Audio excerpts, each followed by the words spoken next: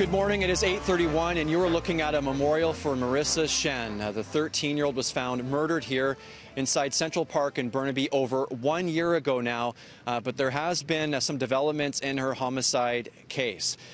Now, the body of Shen was found here in July of 2017. Her murder has remained unsolved. On the 1-year anniversary of her death, the Integrated Homicide Investigation Team did provide an update, not saying a whole lot really, just saying that there was still no arrest, no charges laid, but investigators were following up with a number of people they believe may have had some information. This has been a large-scale investigation, police conducting hundreds of interviews, and at one point releasing some surveillance video of Shen leaving her apartment near the park in hopes someone from the public would see it and provide some information.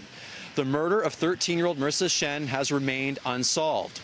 Police only saying there has been significant developments in this case. We are expecting an update later this morning. Mary, back to you. All right, thank you so much, Greg. Greg Harper reporting in Burnaby. Well, some relief at the pump may be on the way.